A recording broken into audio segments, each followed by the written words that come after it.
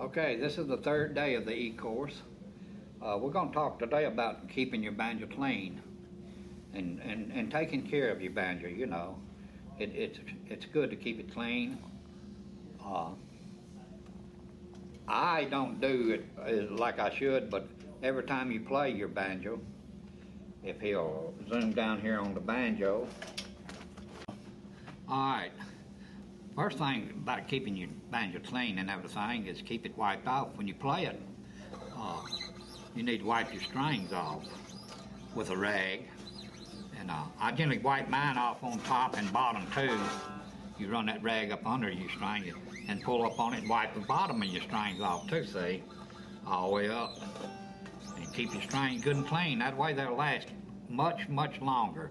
Then keep your banjo wiped off and cleaned off too, the dust and stuff off of it.